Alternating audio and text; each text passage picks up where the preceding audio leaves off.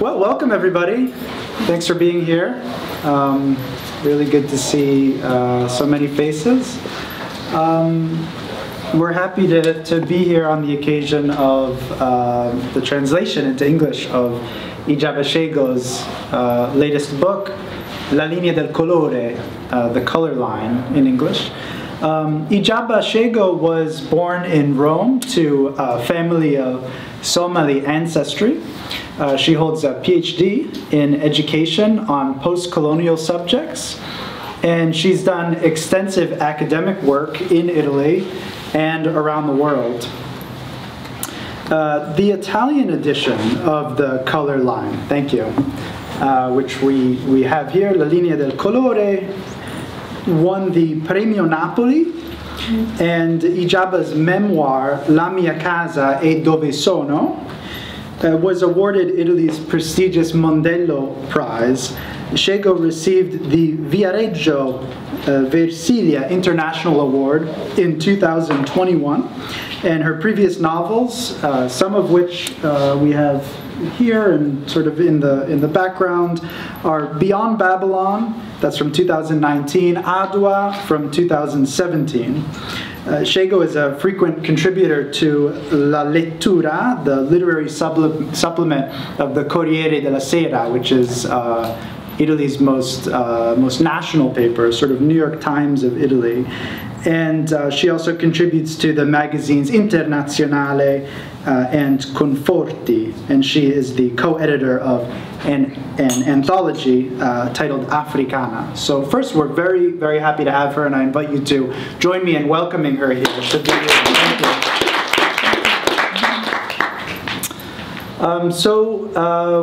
We want this to be, you know, a conversation, not just between myself and Igiaba, but also with all of you. So please feel free to, you know, jump in with your questions as well.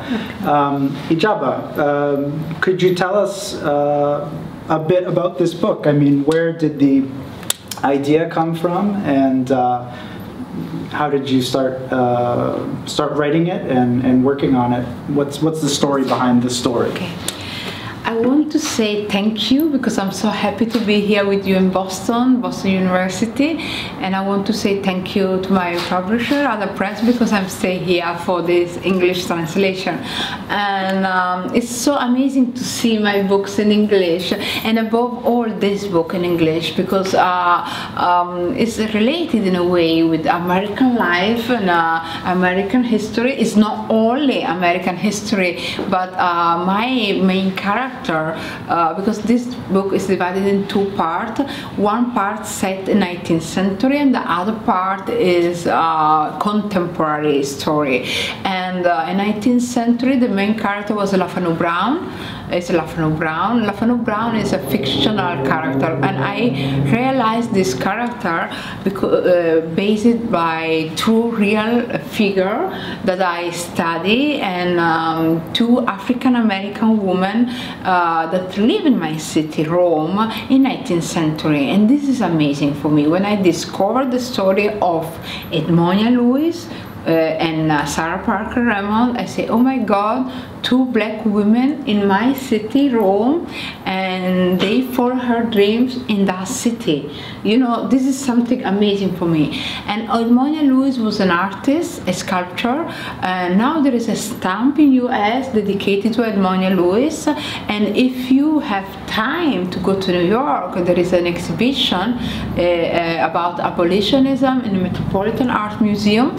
And in the center of the room, there is one sculpture of Edmonia Lewis, Forever Free. And I studied this sculpture a lot. When I saw there, I say, oh my God, Edmonia, you stay here, because I have this relationship with this with Edmonia and Sarah as sister. We are in a way this sisterhood, and the Forever Free is a so important sculpture of her career, because it's, she was Native American and African American with heritage from Haiti. So this is interesting for me. And she became artist really in Italy, because many Americans, above all men, came in Italy, you know, to improve their knowledge in art.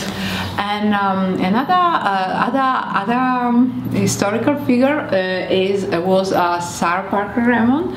Sarah Parker Remond was an abolitionist, an activist, and in Italy became a midwife. And I love her biography because she's a really feminist, and she's really powerful.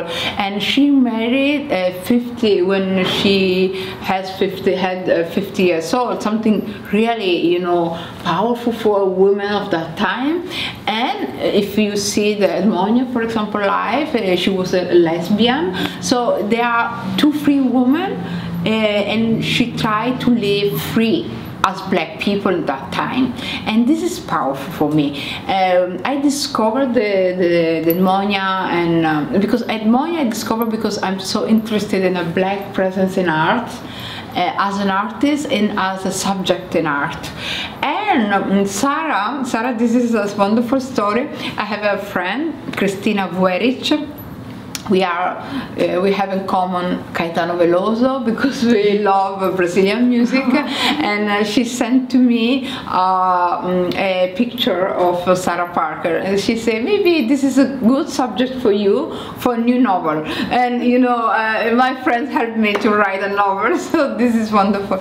And of course, I tried to do this story about African American, but it's not a novel of African American. It's a novel by African European writer, and I try to recreate in that novel.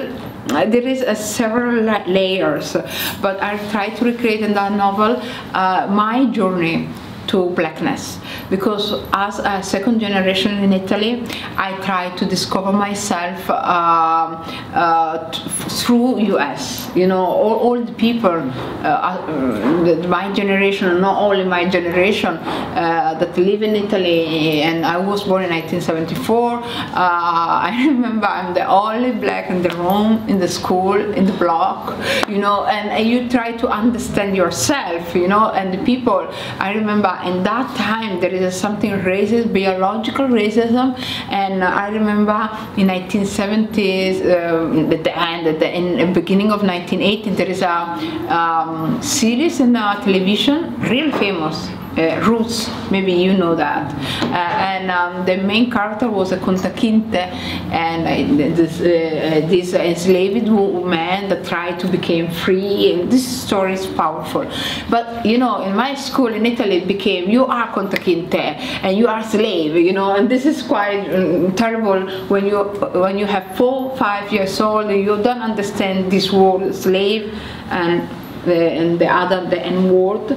This is quite tricky and difficult for me, and for that reason I began to study blackness. And when I began to study blackness, I met African American civil rights movements, and I met Martin Luther King, Malcolm X, above all Malcolm X in the first time because I read the diary, and of course James Baldwin, Toni Morrison, and all these people, and I understand that they do something great here, and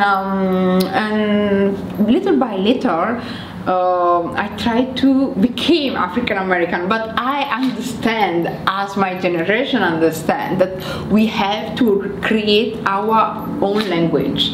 So my travel is beginning to Italy and came here in the United States, and then I discovered that I have to come back to Italy and recreate my language, my history, the presence of black people in Italy, because it's so important for my life, you know. And with this character, Lafanu Brown, I recreate a traveling, my opposite travel, you know, because she discovered herself not in US but in Europe. This is, and not in any Europe, Italy. So it's quite the opposite travel that I did before, and this is powerful for me to recreate that.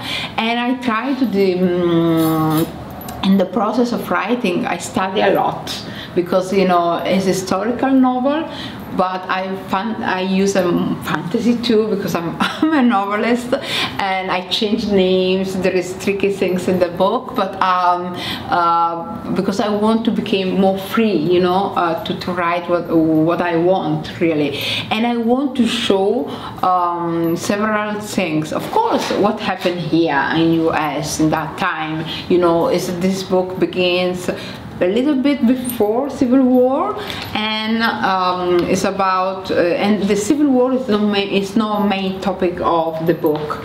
The main topic of the book is the travel in Italy, and the travel in Italy is a topos, is something, you know, that the noble and upper class to improve their knowledge, and above all men, you know. And when I try to do research about that, I try to find the travel of women, because I'm interested in women, you know, and I discovered that women in general, this means white women, American white women, became more free in Italy or in Spain, but in Italy above all, because there's they stay out of the control of the society, and above all they reconnect with their body, and they choose, for example, love in different way, different gender, different orientation. This is so interesting for me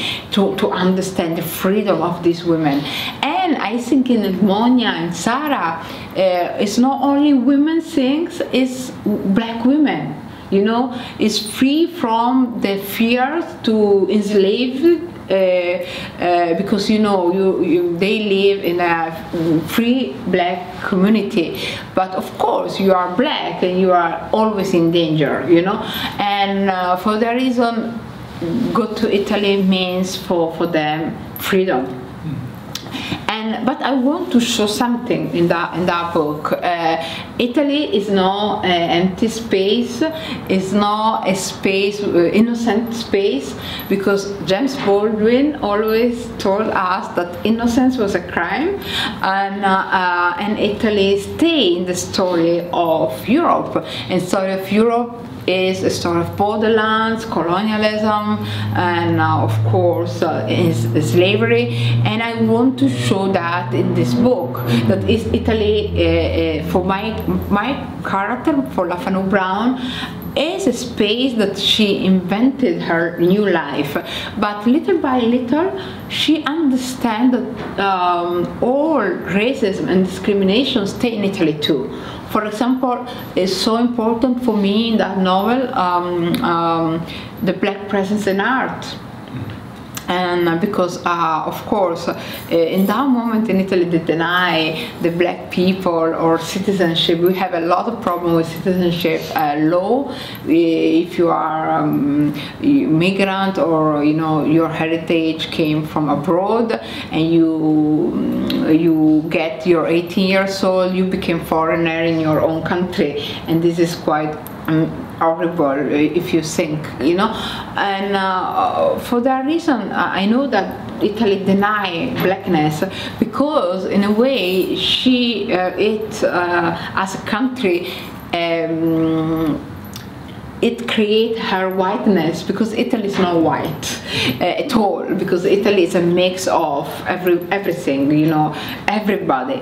And but with colonialism, she tried to create this whiteness, and I want to show that this whiteness is nonsense. And I use in this book, and Lafanu see around her a black presence in art. Carpaccio, for example, the black gondolier Veronese, and the many black characters in Veronese. Even Botticelli, I don't use Botticelli, but there is Botticelli, Ethiopian pilgrims in Sistine Chapel, and I use a lot. And there is a main monument, and my character was obsessed by this monument. It's 4 Moors, le quattro Mori, but 2 of these 4 Moors are women, black women, as Lafanu Brown, and they are in chain and naked.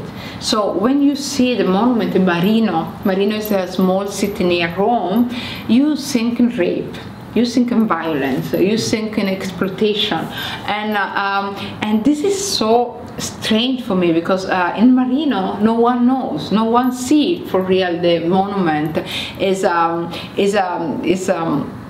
a monument of the grape and the wine during the holiday of the grape and the wine that they did every year, and this is quite crazy. And Lafanu Brown see the statue and understand what happened to these women of marble, of course, but of course their connection, past and present, was there, and there is violence in between.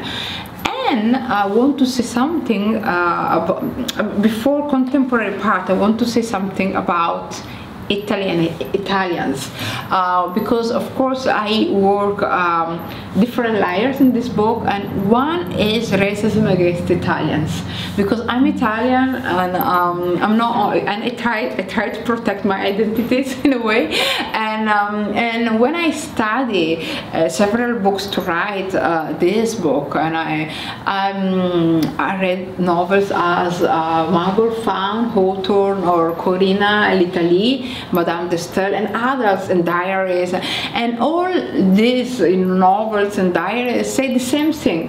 Oh, Italy is so beautiful, but oh my God, this Italian ruins all, you know, and this is horrible, you know, and this is racism.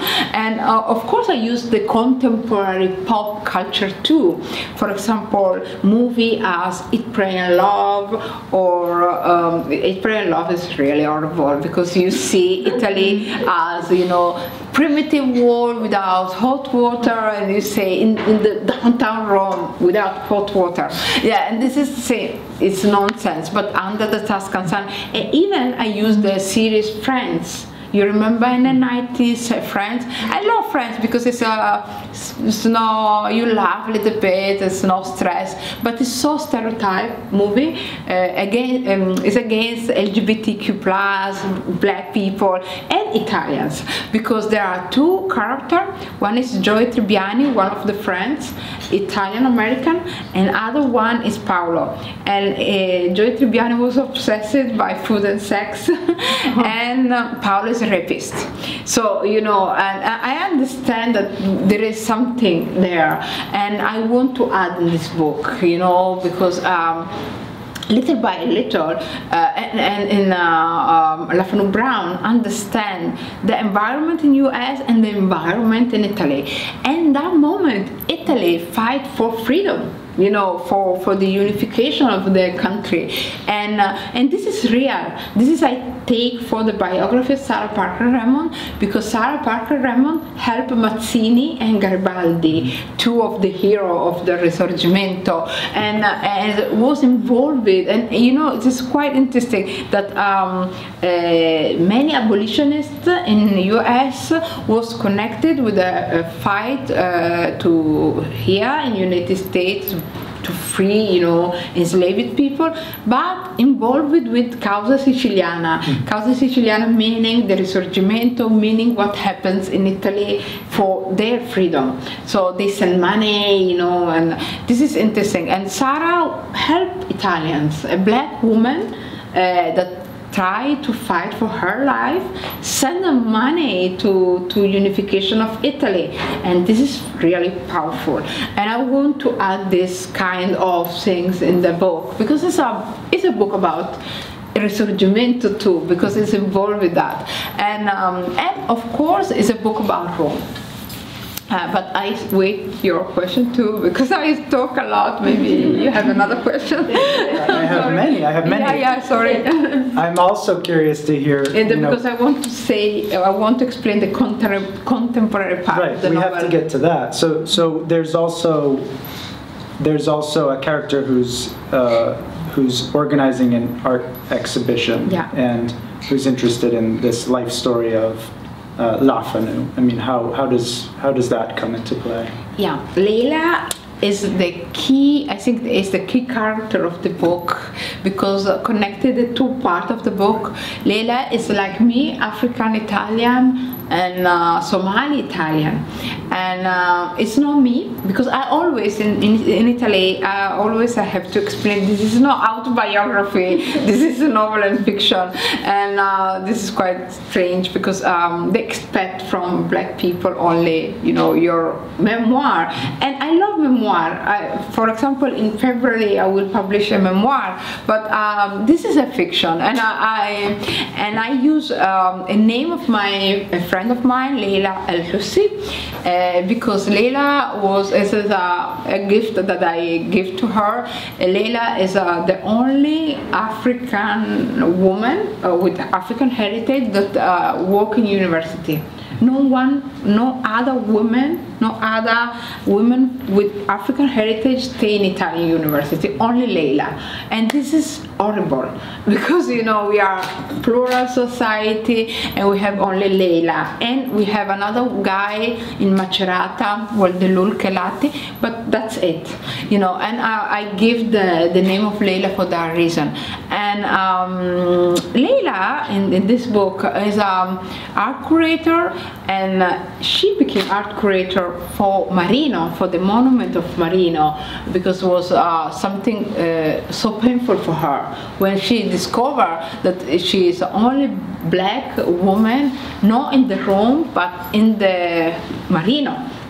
And all the people didn't see the painful of the naked woman and black women there, but only her understand what happened there. So she became art curator to give a new view to the people. This is a meaning of her job.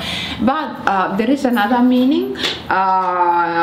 She's of course Somali heritage and the Somali ancestry, and this means you are related with war and dictatorship and the horrible story of Somalia in that time. I love Somalia. It's a wonderful place and wonderful people, but we have a big problem. 32 years of civil war, you know, and this means trauma, means several things. And when she studied Lafanu Brown, she involved in the life of Lafanu Brown. Her cousin from Somalia did a tahrib. Tahrib means the travel that migrants. It's not migrants. I use travelers than migrants, because in that moment you are not migrants. You are in travel. You know, you are movement. Travelers used to be from Africa to Europe, and you know what happened there. You have to pay a lot of money. No one give you a visa. You have to pay smugglers, and then someone maybe rape you or beat you during the itinerary, and if you survive, you have to pay another money or ask your family and take a boat, you know, all this stuff. And came in Italy, Lampedusa. And this kind of journey is a journey of middle class. Middle class in Europe or in the United States used to have a passport. With a strong passport, and you can go everywhere, and you pay a flight to go everywhere. No one beat you or rape you, and you came safe to the place that you want to go. But for the middle class, I say middle class because it's important to understand that, because the poor people in Africa can afford the travel, because the travel is really expensive, and some really people that do that ask the help of the relatives all over the world, the diaspora, so they collect money, you know, for travelers. So this is quite unfair, and it's no justice, because we have if you go to internet and to see the passport index, you see strong passport and weak passport. Our passport, United States and Italian, is so strong. Italian is more strong than the United States, maybe because it's, I don't know why, because it's the third position. Yeah, Schengen, I think for Schengen. We are third position, yeah, and this is quite sad for me, because when I see Somalia is the end of the list. It's one of the most weak passport ever. And this meaning that the people with my face, with my nose, with my eyes, with my color skin, they have suffered to travel. And this is horrible. And I wrote this novel because of this injustice. Always my book is politics. It is involved with politics in it, because it's, of course, it's fiction. But with inside a message. Of course, I'm not pedagogical, because I love style, I love language, I love description, landscape, and I use flowers, and I use a lot of flowers in this book, for example. But I want to send a message to the world. The message is we live in apartheid. And this, I want to show with the story of Leila, Lafanu, and Binti. Binti is the cousin of Leila, the injustice of the system. And because every day something happens about migrant things. Even now in Italy there is a boat that the people stay in this boat, no one wants to care for them, so this is quite sad. In Greece 1 month ago 25 Somali women, so young, died near Greece coast. So every day something happened, about that. And every day something happened, no all Africa, sometimes all Africa, but sometimes Somalia, it's something involved with my people and my 2 countries. So I'm really obsessed about that. And of course I use it a lot of art, because for Leila was art curator, and I try to show not only black presence in art, but sometimes the exploitation of blackness in art. Because I remember this navy that used as a how do you say, performance or art, visual art in Biennale di Venezia, was really, both the migrant die there, and the people take coffee and sandwich next to this grave. For me it's a grave, and the other people is something art, so sometimes we have to be careful what is art and what is not. I think it's not art to see a navy in that, with something really bad for me. You need some empathy, and empathy is another purpose that I have. It's not empathy, but it's a responsibility. I don't know the right word, but I know that in Italy, not only in Italy, in Europe in general, but I think here with the borderland between Mexico and United States, the people really don't want to hear what happened there. They don't care, it's not my business. They came back from Africa, why they came here, and so on. And but the people don't think in the problem of mobility, because the news always say migration, but sometimes it's not migration. The people in Africa want only to move from place to place for many reasons: love, family, sometimes job. Sometimes only, we want to study university. And I think if you pay this money to an hotel in Europe instead to pay smugglers, it's better.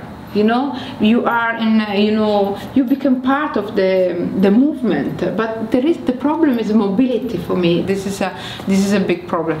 And I show with Binti, because Binti don't want to migrate to Europe. They want to see Europe.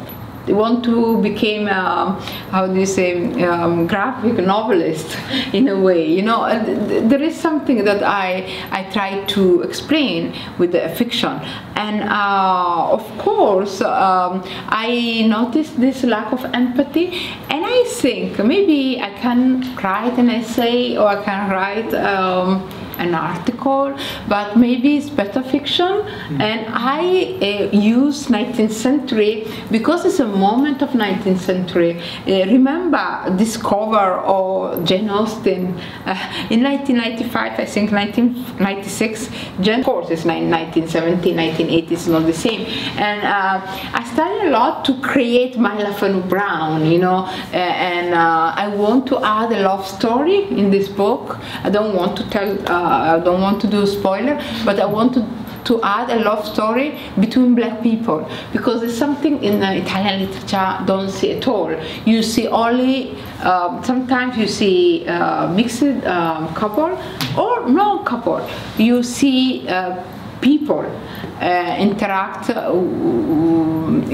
with sex or rape, Ennio Flaiano, for example, Time to Kill, or sometimes the black woman is only a body, you know, a body of dream or body of exotic body, and I want, and men, you know, black man is just like garbage in the mind of, you know, not Italians, of course, in Europe, you use as a body that they want to see for real, only for soccer or some sport, but no other purpose. So I try to create this love story between black people too, and I want to show, you know, all this stuff with fiction. Yeah. Excellent, thank you. I think you've done a really fantastic job of framing this book for us, and also in, you know, diving into some of the issues that it deals with. It's interesting to me that as soon as you start doing that, oh, shall we do a reading? Maybe. Okay, we're gonna do a reading. In Italian, in English, okay. Okay, sure.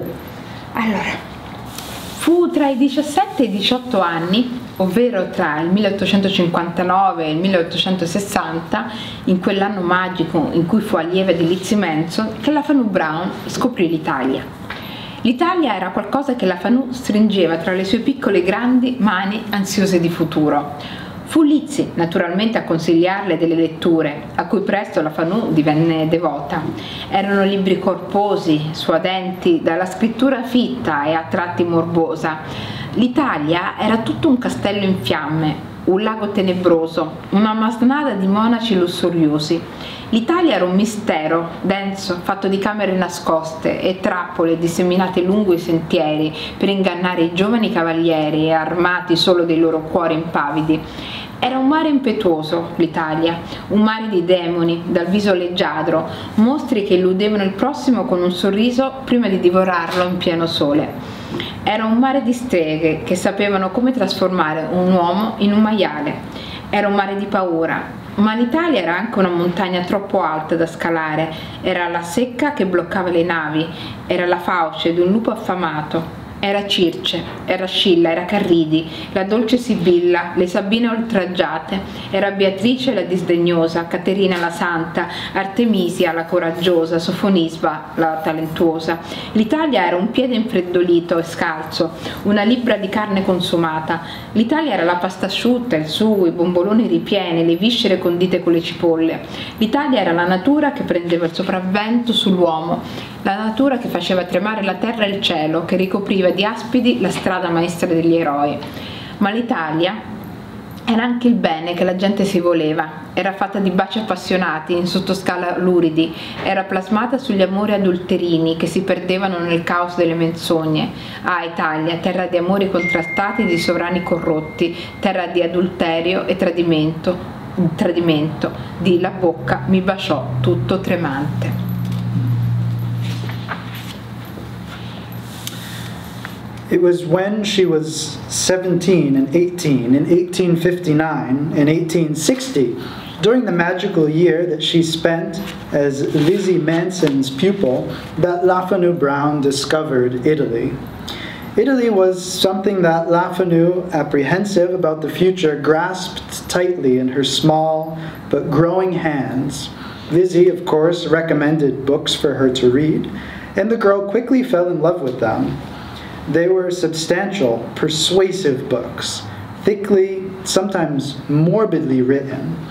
Italy was a castle in flames, a dark lake, a band of libidinous monks. Italy was a tangled mystery made of hidden rooms and traps scattered along its pathways to fool young knights, whose only weapon was a fearless heart. Italy was a tempestuous sea, a sea of demons, with comely faces, monsters that duped their fellow humans with a smile before devouring them in broad daylight. It was a sea with islands where there were witches who could turn men into swine. It was a sea of fear, but it was also a mountain too high to climb. It was the shallows where ships ran aground. It was the jaws of a famished wolf. It was Circe. It was Scylla. It was Charybdis, the gentle Sibyl, the outraged Sabines. It was Beatrice, the disdainful, Catherine, the saint, the brave Artemisia, the gifted Sophonisba. Italy was a chilled bare foot, a pound of consumed flesh. Italy was pasta, sauce, puff pastry, with filling, entrails seasoned with onions.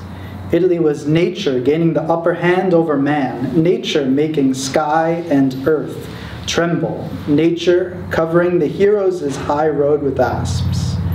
But Italy was also its people's love for one another.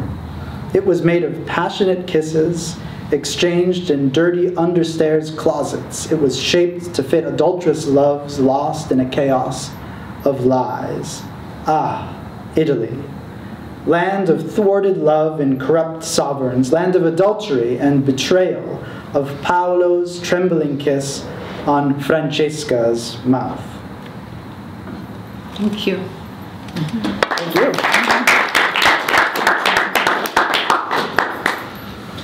We'd of course like to open up for questions, so please. Did you ever think about Othello or Othello to Americans in the from the play by Shakespeare, and like your stories of the various blacks in Italy?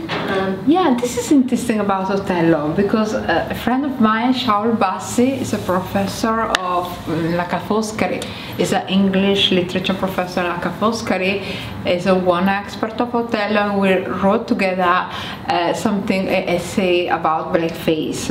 But I never think in Othello really. But I think more for this novel, of course, about Edmonia and Sarah, but I think more in the paintings that I use in this. Above all, the black gondolier in Venice in the Museum of Academia, so beautiful, Carpaccio, and there are diver.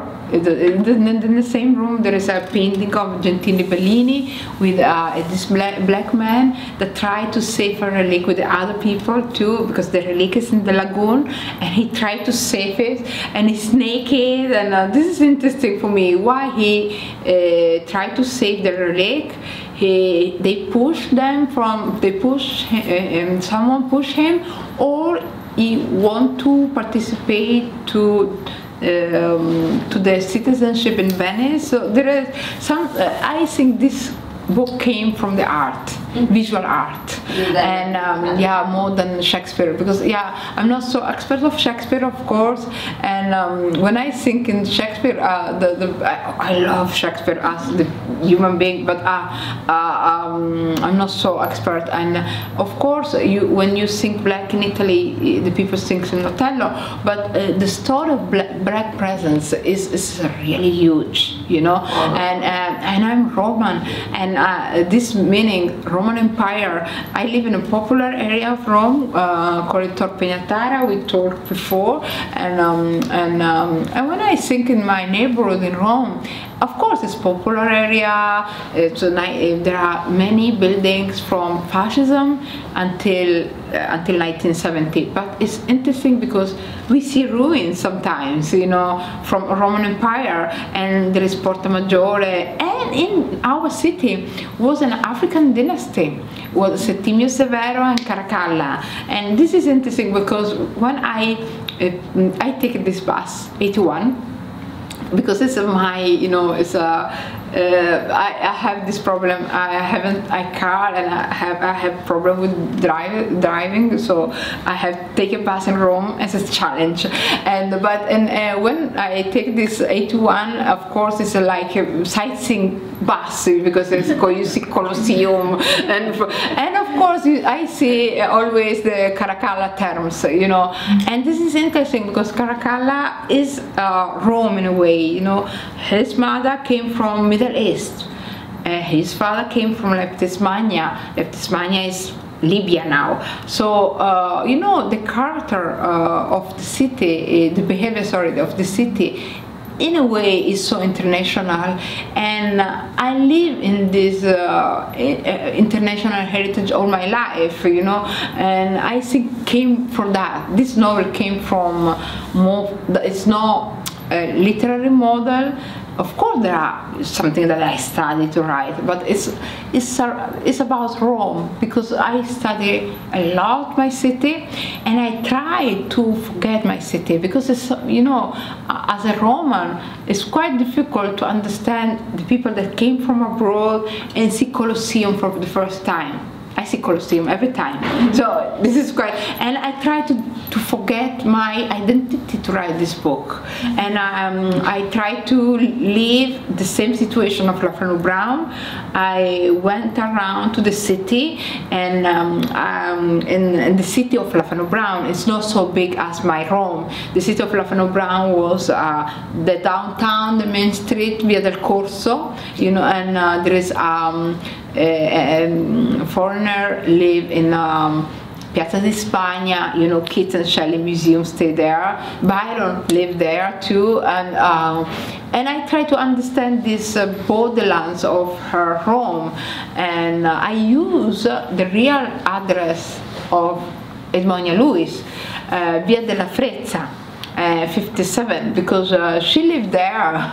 So I used for Lafano Brown the same house, and I used to go to as a pilgrim in front of the house. Now this is a shop, something like that, and it's a crowded place, and there is a store of shoes, and yeah, it's not like a 19th century, of course, but I try to rememorize her life. Rome is, you know, I love the English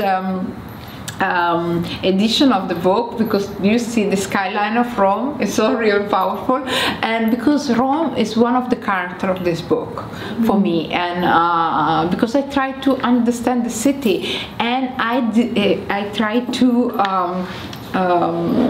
draw the moment of big passage from Pope, you know, and Italy, you know, and 1870. This is a key moment of the story of the city, and there is a separation of contemporary Roman to the river. You know, before 1870, the people lived the river, and Edmonia Lewis in this book lived the Tevere. Tevere stayed there with her, and she connected with the river. But for me, it's something really strong to understand the river, because the contemporary Roman have no relationship at all with the river as in the past. Yeah.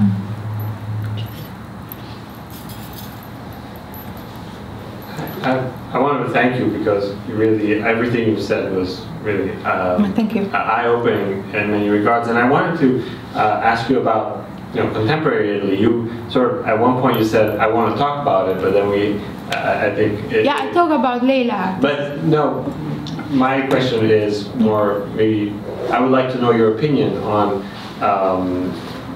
you know, the way contemporary Italians and maybe younger generations are trying to overcome certain barriers, because when you look at what the, let's say, the mass media is proposing, right? I think a lot of times there are very stereotypical maybe images or characters and even interactions, as you were referring to, maybe Friends. But even if you, Friends is, you know, 20 years old, but if you look maybe at modern movies, there aren't very many examples, or maybe there are now.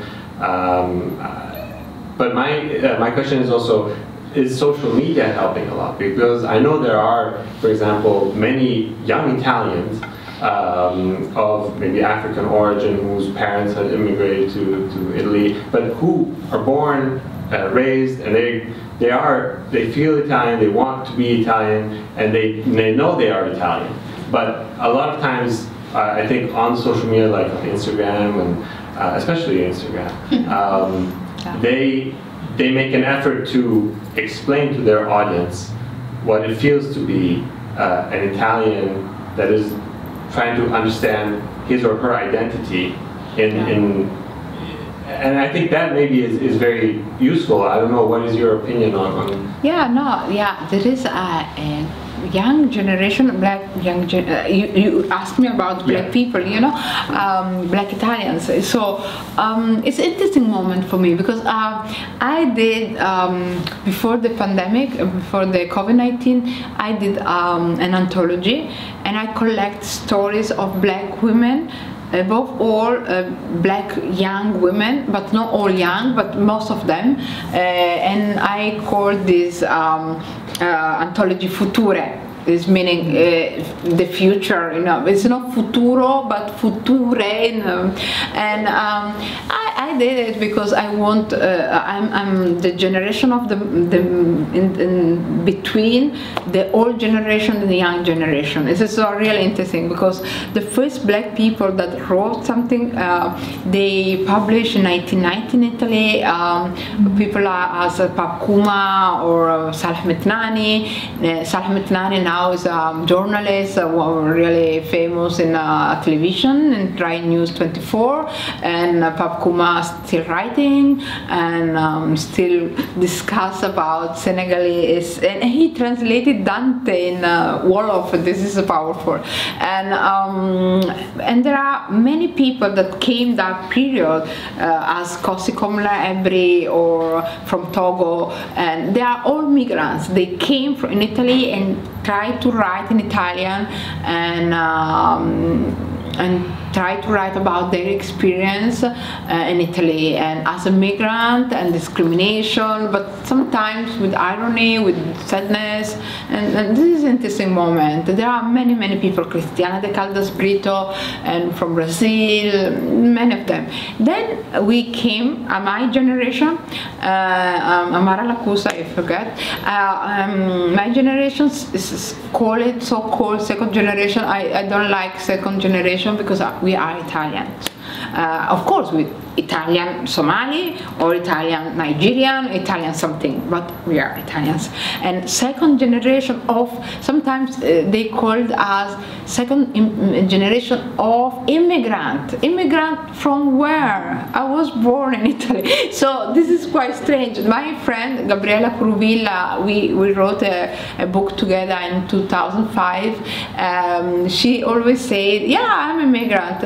I moved from Quartogiaro, a neighbor in Milan, to Corso Buenos Aires, another street in Milan. So this is a big migration of Gabriella Curuvilla, and this is wonderful. And Gabriella Curuvilla is one of the top writers because she's Indian heritage and Italian, and so this is interesting. And we began to write in 2003, 2005, and of course, so we are different from people that came in Italy because we grew up in Italy, and our language is Italian, and of course one of the topic at the beginning was identity. All the people in US, because I did a tour in US, all the people say, I read your sausages. It's a short story that I wrote in that time about identity, because identity was the top subject. Who you are, who am I, and little by little this subject of identity was connected with history, and we try to understand Italian colonialism, and because most of us are came from Horn of Africa or heritage from Horn of Africa. Cristina Lifara, Somalia, or Gabriela Germandi, Ethiopia, and me of Somalia. So this is interesting for us to understand the connection of our two countries. And then came this new generation. New generation, so interesting. They are from 24 until 30, 31, and they came from all over Africa.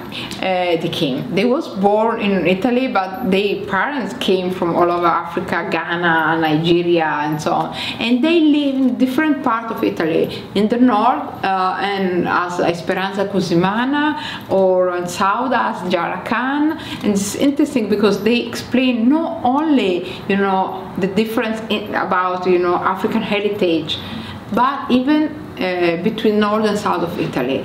And they are activists and writers in the same time. And when I collect these short stories, I didn't expect big success.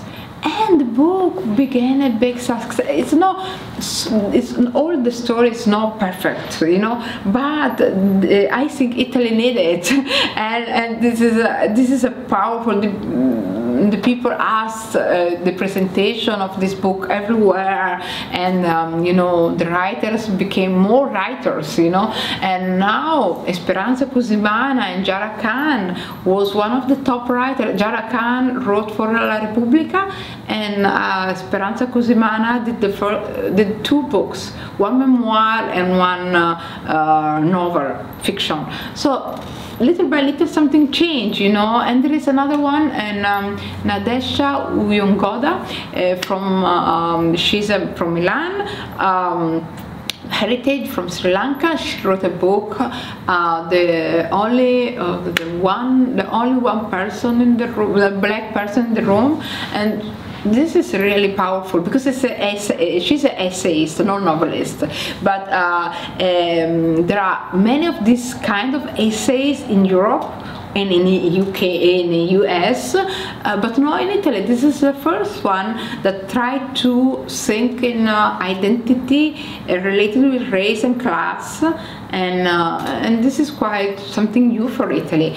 And I think we are all connected because in that moment there are, and I did, this is interesting, I did in May a discussion publicly. I organize, I don't talk, but I organize this moment of talking with Pap Kuma, one of the first writer, and Esperanza Cusimana, one of the new generation writers, and in the middle Angie Mubiai. Angie Mubiai is like me, the generation in between, and we wrote together Pecore Nere, and this is powerful for me to see these three generations together in a room. And I think it's interesting, something happened to Italy, and something happened even in the literature world, in Italy, because before no one cares about these people. Now, even the colleagues, Italian colleagues, white, so-called white, interested a lot, interact a lot with the black writers, and this is powerful. I think it's a really, really interesting moment.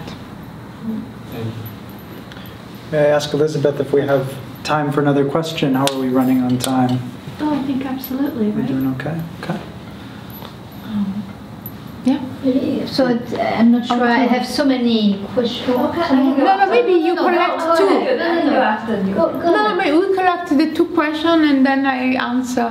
Okay. Yeah. I was going to say, I mean, I have actually maybe several questions being sparked by both by the book and your presentation.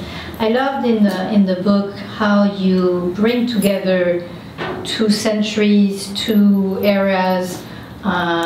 Through these 2 women artists, the fact that one is a portraitist, and perhaps I had a question about that. The choice of, she could have been a painter, but it's also that she Lafano Brown is also looking very specifically at people, their face, their way of being. So I like the way how it unfolds in different ways of looking at people and bringing them together, but also looking at them very closely. Also like the way you bring us both in Dogali and in Rome, and how you combine spaces simultaneously. So perhaps one of the questions I had was also, there is the epistolary is also there, with letters, with emails, and maybe if you could comment on that, because it's kind of a tour de force with what you're doing, bringing together spaces, centuries, artists, and how they connect. I was also intrigued about what you do with very classical form, the epistolary, but how you renew it. Yeah, I love epistolary, and I think I follow to write a letter. I think all my books is a letter. This is my idea, because this came from oral literature, because of course I'm Italian, but I'm Somali too, and Somali means oral language, oral literature, and Somali writing was born with me around 1973, 1974. Before, the people didn't write Somali language. It's always oral, and even after,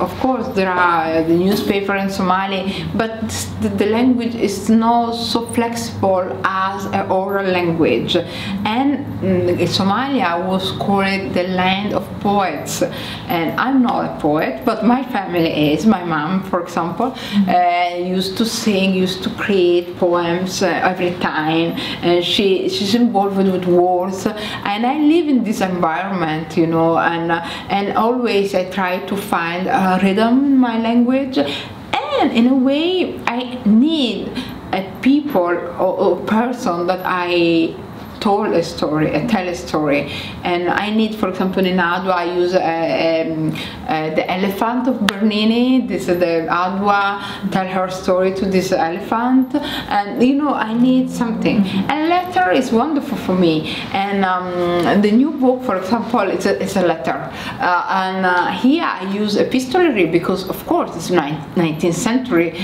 style in a way. All the people wrote letters and to other people, but I need to do that, because sometimes the action is not direct. You have to explain something that happened before, and letter is wonderful. But letter means to me more than that. It's not only the technique of writing, but it's something more deep, because I need to tell the story to other person. And there is in this book a short story inside a novel. The first part of the story, the Dogali one, when before La Fanua entered the scene, in a way is my answer to D'Annunzio. Gabriele D'Annunzio is Italian writer, really famous.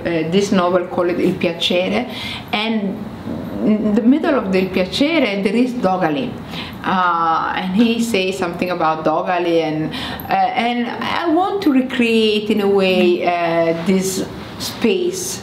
The news came in Italy, but different way from D'Annunzio. This is sometimes writers use tricky things with themselves, and you try to answer to D'Annunzio that die 100 years. Yeah, but this is crazy things. But because of course many bad things came from the D'Annunzio, fascism, and I think it's interesting for me to recreate this scene in a different way with a black woman. And I think this first part of the novel is a short stories inside the novel, and it's the Dogali, and now there is a square in Italy, in Rome, called Piazza di Cinquecento. It's the main street, it's the main square, of railroad station, La Stazione Termini, and I'm obsessed about La Stazione Termini.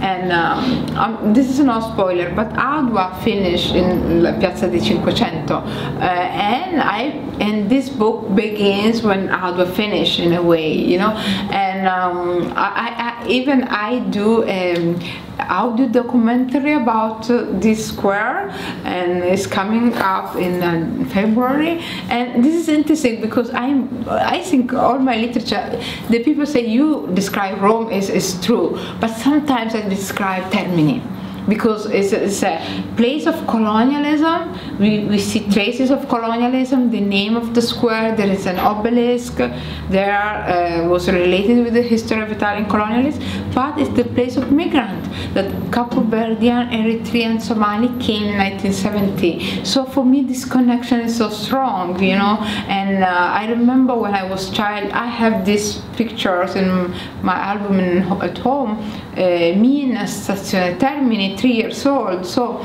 you know, I try, of course, writers use their life too to write the book, you know.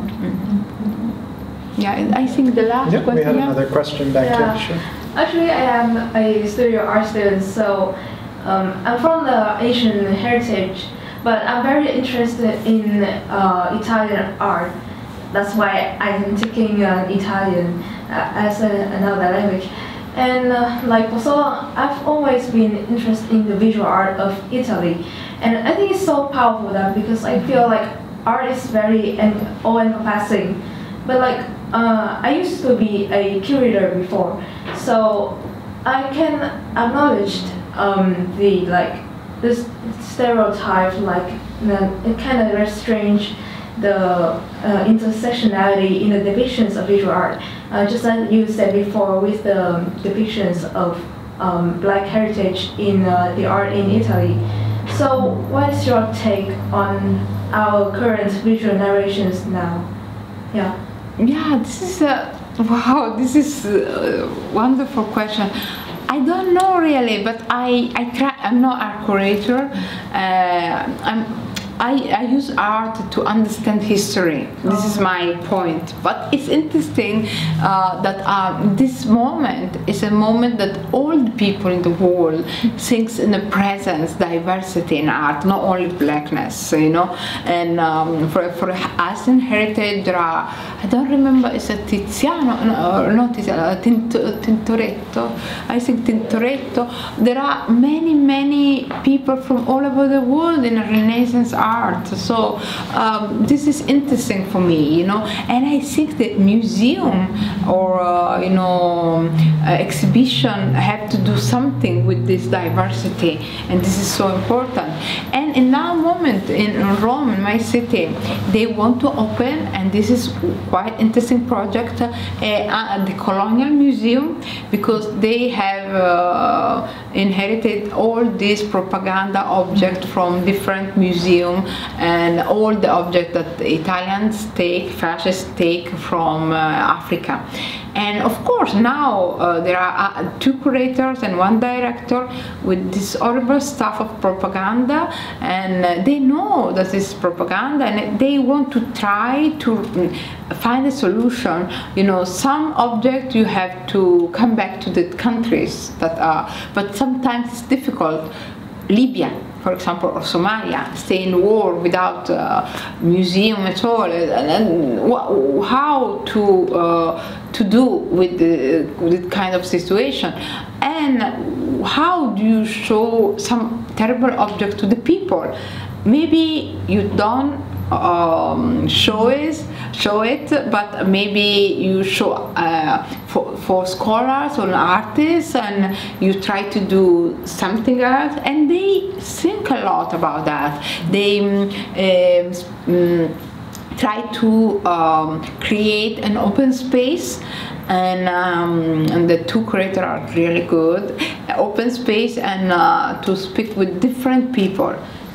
Not only research scholars or artists, even the migrant community. And this is so interesting, because sometimes I remember this painting Somali woman, the painter was Italian, this Somali woman so beautiful with a comb.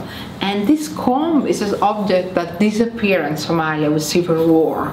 And they think to involve with Somali people to recreate something that the Somali missed with the war. You know, you create connection because it's a memory of different country, and of course it's colonialism, but it's nonsense to hide. You have to find a good way to use it to the future, because it's a history, you know. And I think the museum in general still in that kind of way, in try to understand more the catalog, what they have inside the museum. This is interesting for me. This is a good moment to understand and to create some new language. Yeah. I hope this museum opens soon in Rome. I think 2024-25, but I'm not sure. But if you want to go as a scholar, you have only to write them and to take an appointment. This is a really powerful thing to do when you stay in Rome. And when was the idea realized to found it? When was the idea conceived to found the museum? No, it's not found. This museum was built during the fascism. Was open because Mussolini is Mussolini Museum, and they have all these objects of propaganda.